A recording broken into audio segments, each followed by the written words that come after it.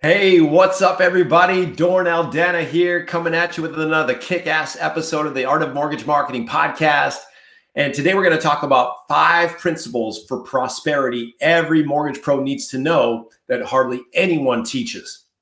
They might scratch along the surface with it. They might allude to it. They might walk a little bit close to it, but most of these principles, most people are not even aware of. If they are, they're only getting a little glimpse of the real truth of the matter. And I want to dive right into it. I want to spear it right in the heart today. I want to dive right into the key principles because I've been in the game coaching mortgage pros for 16 years, and I've helped dozens of people go to not only deep 6 figures, but even 7 figures and beyond, even multiple 7 figures. And I've seen the good, the bad, and the ugly of the things that hold people back when it comes to stepping into their best life, their dream life, the abundant life, but also the principles that really have them go supersonic and stratospheric, the principles that are like little hinges that swing open big doors to big breakthroughs. And so today I'm going to highlight these 5 principles to make it simple for you to really understand the key path to prosperity you want to keep your feet in alignment with. You want to keep yourself on that path, not to the left, not to the right, but on the path to prosperity. And if you're in this business, you're in it to win it. If you're in this business, you're in it to prosper. Am I not accurate in that statement? If you're in this business, you're here to not only make more money, but to have more freedom, more fun, more fulfillment, and to be able to have that independence, the autonomy to do what you want, when you want, with whom you want, anytime you want. And that is a big piece of prosperity, but it's also the fulfillment. It's also having pep in your step and sparkle in your eye and the sense of zest for life, gratitude, joy, peace. Those are all next door neighbors to prosperity.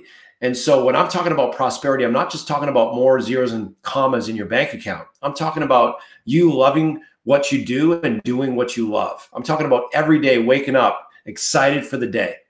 I'm talking about you living on purpose with purpose and having not just lots of money in your bank account, not just having an avalanche of blessing, but being a blessing. Not just increasing your standard of living, but increasing your standard of giving. So you're living a life with purpose, with prosperity, with peace, and with a sense that your life is on purpose. Your life is fulfilled. There's not a trying to get to someday land.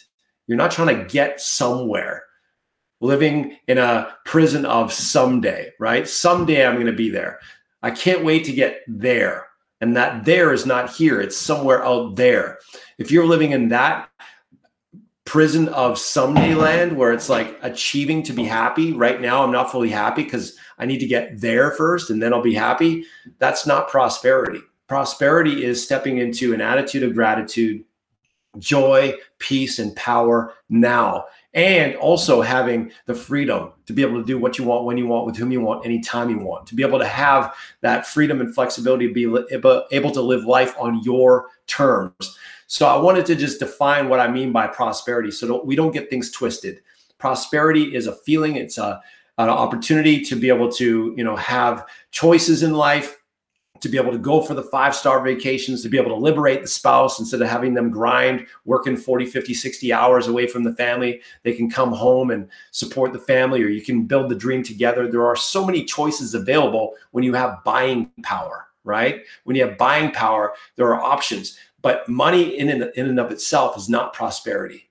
It's just energy. Prosperity is a feeling that you have inside of having those choices, those financial choices that allows you to really step into an expansive level of elevated emotions, those abundance vibration feelings that have you feel uplifted, fulfilled, and living with purpose on purpose. So let's dive in, shall we?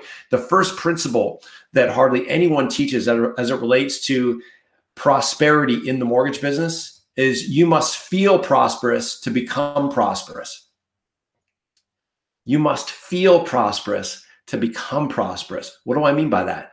Well, if you're just thinking about your goals to make $500,000 a year or $1 million a year, if you're thinking about the kind of car you want to drive, the kind of house you want to live in, if you're thinking about the assets you want to accumulate and the net worth you want to have, and you're not feeling prosperous, you're feeling lack, limitation, scarcity, doubt, fear, then obviously that is not prosperous. Now, how do you create prosperity? You create it through a feeling. It's not just thinking about money, but it's feeling abundant in money. So it's the feeling that sets up your body in a vibrational frequency of either abundance or lack, either prosperity or limitation. And it's that feeling that sets you up to either be motivated to go out there and conquer your dream, or to be in fear mode where you're contracting and you're half-stepping and you're pulling punches and you're playing safe and you're playing small. So it's the feeling that dictates your vibrational frequency, and that vibrational frequency dictates what you're putting out in the world. What you put out in the world by virtue of that frequency, by the law of cause and effect and the law of attraction, will attract in kind what you're transmitting. So if you're transmitting fear, guess what? You get more things to be fearful about. If you're focusing on debt and you're feeling a lack, limitation, and scarcity feeling, guess what? You're going to attract more debt, more lack, limitation, and scarcity. If you're focusing on gratitude, what you're grateful for now, and your dream life as if you already have it, giving thanks for your dream in advance, now you're feeling the feeling of prosperity in advance of having it in your bank account. And that has you feel more motivated, more inspired. You're taking more action. The action you're taking is filled with a vibrational frequency of victory, certainty, joy, peace, power, poise, confidence. And that frequency of victory is inextricably linked with a frequency of certainty.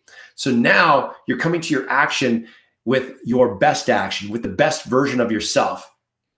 And so that's why the feeling is what sets up the action. The action is what sets up the reaction with the results you get. So that's why you've probably heard you've got to be, do, have. You can't have, do, be, because that's like going to the hearth and saying, hearth, I'll give you more wood, but first give me more heat. Obviously that ain't going to work, is it? Because if you're waiting for more heat before you give the hearth more logs, you're never going to see the heat. It's like people who say, I'll believe it when I see it. No, that's not how it works. You'll see it when you believe it. So you can't put the cart ahead of the horse. You got to put the horse ahead of the cart. And it's that belief, it's that emotional frequency of certainty and gratitude that sets you up for prosperity. You don't wait for prosperity to be grateful. You live in gratitude now, and that sets you up for prosperity. But that's only one of the principles. So that principle again is you must feel prosperous before you become prosperous. Let's talk about the next one. The next principle is the more value you create in your absence, the more prosperous you will become. Notice the key word, in your absence. That's the key principle that most mortgage pros have no clue about. They're focusing on doing mortgages, doing loans, finding a home for the loan, ordering an appraisal, doing a credit check and getting a credit score. And all these things are all important to doing a loan.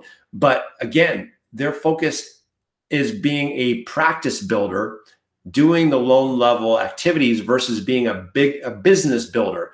A business builder has a very different mindset.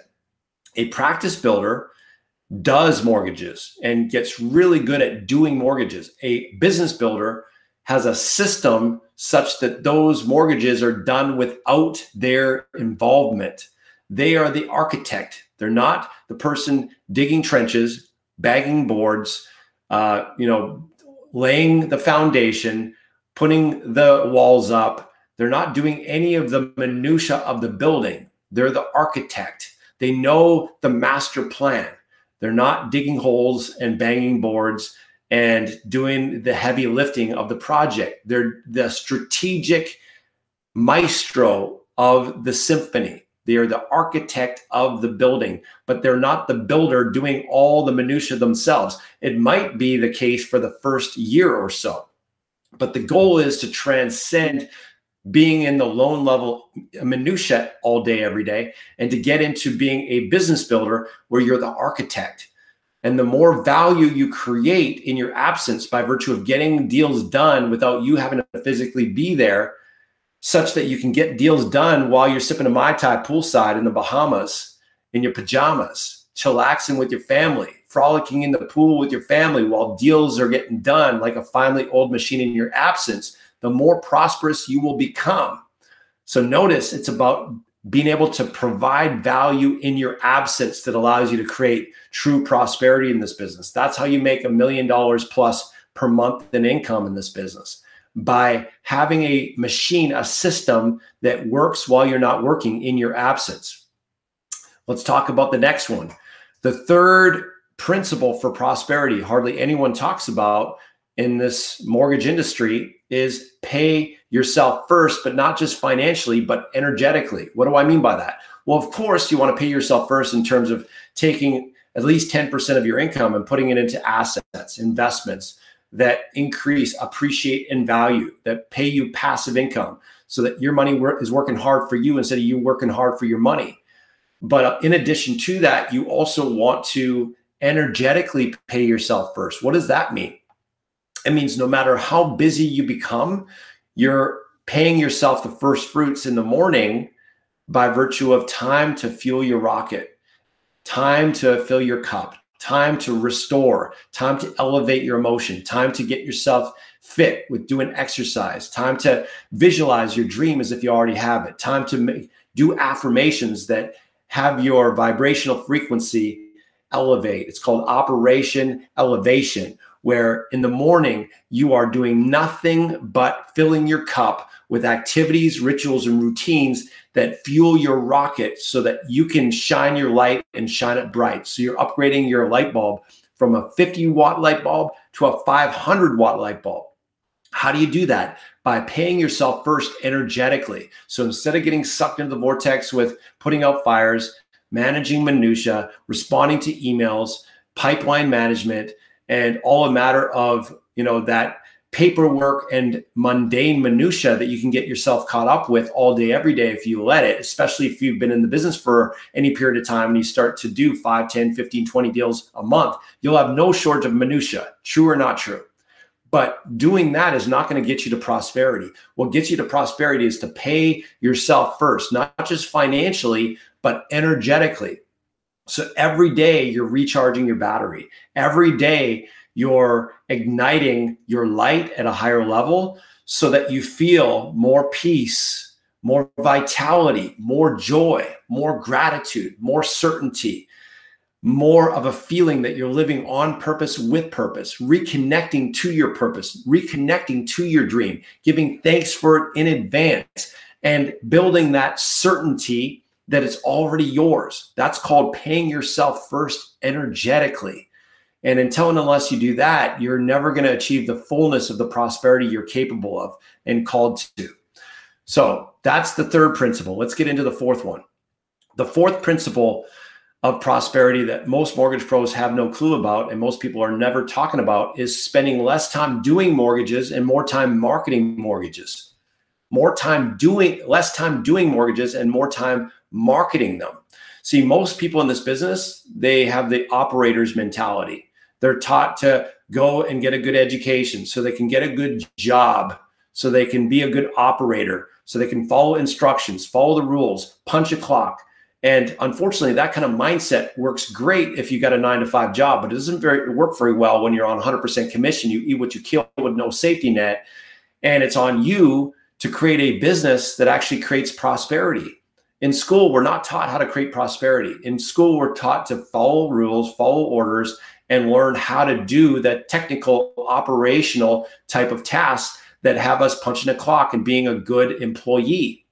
But that mindset and that skill set does not translate to being a successful entrepreneur or solopreneur or business owner or 100% commission professional. It just doesn't, because it has you focusing on the doing, on the how, instead of the why and the strategic play that you need to do every day to be able to move your business forward when it comes to taking market share, attracting more clientele, attracting more quality leads, converting more of those leads into closings, and to be able to capture more repeat and referral business. And so all those activities and all those systems that are required to attract more clients, keep more clients, do more transactions with the clients you have, and attract more clients to your stable of clients, and attract more partners who send you more referrals, and to be able to build your stable of referral partners. All those activities are working on your business, not in your business. Most people just work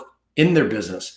Even if they're doing 10, 15, 20 deals a month, they tend to just be working in their business. Even if they're newbies, they tend to just be doing the minutia of nursing one deal. You know, they're sitting on the one deal, trying to make that one deal hatch. And they're fretting about the deal. They're losing sleep over the deal. They're coddling the deal. They're putting their feathers over it, trying to warm it up, trying to get it to hatch. And by virtue of just being myopically focused on that one deal, they're not getting any more deals in the hopper because they're spending all their time working in the business instead of working on it. And so the key to building prosperity in this business is to spend more and more time doing marketing and less time doing the loan level activities by virtue of delegation. So that ties into the last and final principle I want to share with you today. And this is certainly not least of the principles, but the last of them that I want to share today. And that is focus on your strengths and delegate your weaknesses. Focus on your strengths and delegate your weaknesses. But Dorn, I'm not strong at marketing. Yeah, well, you need to learn how to become strong at marketing, and it's a skill you can acquire. It's the single most profitable skill you can ever learn in your business is sales and marketing. And yet we're not taught those in school for the most part. And most of our supervisors, company owners, sales managers, they don't have it to give us either. Sure, they might know how to do it in their own business, but they've been in the business for 15, 20 years. And the stuff that worked for them 15, 20 years ago, that doesn't really work that well anymore. That old school methods don't tend to work very well anymore. So we need to find a way to have our weakness become our strength by virtue of delegating our weaknesses to other people who are unique where we are weak. So if you're not strong in sales and marketing, guess what? There's people like me and my team who are unique where you are weak. So you can start to delegate your weaknesses, which liberates you to dance in your strengths, to operate in your zone of genius. That way, now you can dance in your strengths and you can do what you do best and get the best to do all the rest. Now you're doing activities that you love. Now you're doing activities that charge your battery, light your fire, get you jumping out of bed every morning with pep in your step and sparkle in your eye because you're loving life, because you're operating in your zone of genius. You're dancing in your strengths. So we're taught as kids, you need to hem up your weaknesses. We're taught as kids, you need to work on your weaknesses. Now, there's nothing wrong with hemming up your weaknesses. The problem is if you're working in your weakness all day, every day, it's going to drain you. Like for me, my kryptonite is paperwork. I hate paperwork. Like I make myself do paperwork. I'll listen to some inspiration or motivation. I'll listen to some Jim Rohn or some Bob Proctor. I'll even listen to some great music, put on my soundtrack of awesome just to make it a little more enjoyable. But truth be told, I don't like paperwork. I'd even go as far as to say I hate doing paperwork. But if I'm listening to something that inspires me, that gets me fired up, that gets me, learning and growing, then at least it feels like I'm not wasting my time. But I will do it as a last resort. I do paperwork as a last resort. Thank God I've got people on my team who do that kind of stuff for me. My accountant, my bookkeeper, my office administrators. So I've got people around me that I've been able to now delegate that out. So I have a folder where I put all my paperwork, and then my accountant comes about once a month or once every 2 months, and I hand them this file folder and I say, thank you. I love you. I appreciate you. Thank you. And I just hand them this big bundle of paperwork, and it's like a huge weight off my shoulders because I no longer have to do it. Think about the things you do that you don't like doing. Think about the things you do that tax you, that annoy you, that frustrate you, that drain your battery. What would life be like if you could just empower someone else to do it that has that be their superpower? That's their superpower strength. So when you delegate it to someone else who's unique where you are weak, now you're empowering someone else to dance in their strengths. And when they're dancing in their strengths, taking your weakness out of the equation as the bottleneck in your business, now you're freed up. You're liberated. You're no longer being your own bottleneck. You're no longer getting in your own way. Now you're building a dream team. See, success in business is a team play. Success in business requires teamwork. It sounds cliche, but it's true. Teamwork makes the dream work. So instead of you trying to operate in your weakness, like being a short person and try to, play the point position in basketball wouldn't go very well because the point position requires height. Why do you think all the tallest guys play that, post position, not point position, but post position? Because the post position requires height. In order to have optimal strategic advantage in that position, you need to have height. But if you're a little shrimp, that's not going to work so well. You need to be a point guard on the outside. That's why the shorter guys tend to be the point guards. They're fast, they're zippy, they're great at passing, they're great at being elusive. They can, go this way, go that way. And, they're very versatile and fast. That's why they're point guard. So your strength, if you're short and fast, is on the point guard position. But if you're trying to play to your weaknesses by being in the post position, you're going to get stuffed 9 times out of 10. Your superpower will be castrated because you're not operating in the right position. You're not operating from your strengths. You're operating from your weaknesses. So you got to start to focus on your strengths. What are you really good at? And what are you not so good at? What are your superpowers and what's your kryptonite? The more you can get clarity on your strengths as well as your weaknesses, you can find a way to strategically create a team that allows you to dance more and more in your strengths and delegate more and more of your weaknesses to people who are dancing in their strengths in those areas that you are weak in. And that allows you to have the ultimate dream team to make your dream a reality.